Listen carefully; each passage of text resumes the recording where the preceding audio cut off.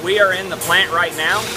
The records are being made. The vinyl is being heated up to about 270 degrees.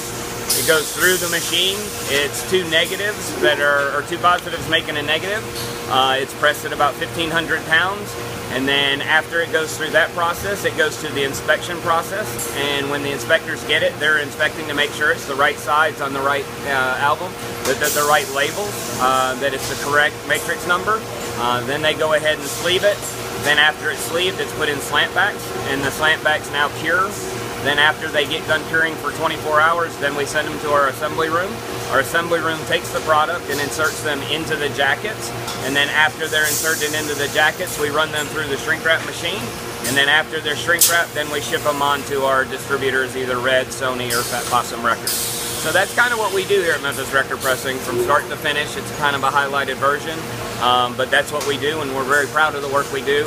We're shooting for about 8,000 to 9,000 records a week. Forecasting up to 10,000 to 11,000 records a week over the next year. So that's where we're at, that's what we're going to do, and that's what we're planning for.